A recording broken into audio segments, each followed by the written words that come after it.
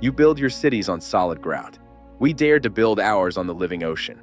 Welcome to Nan Madol, and welcome to Hidden Secrets of Architecture. They call this the Venice of the Pacific. We transported 750,000 tons of massive magnetic basalt columns across the open sea. Look at them, stacked like firewood, but weighing as much as a mountain. Some say we used rafts, but legends say our sorcerers made the heavy stones fly through the air.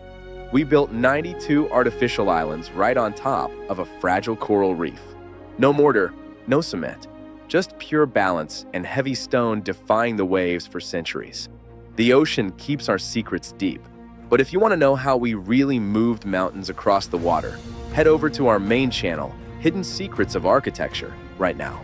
The tide is rising. Don't be late.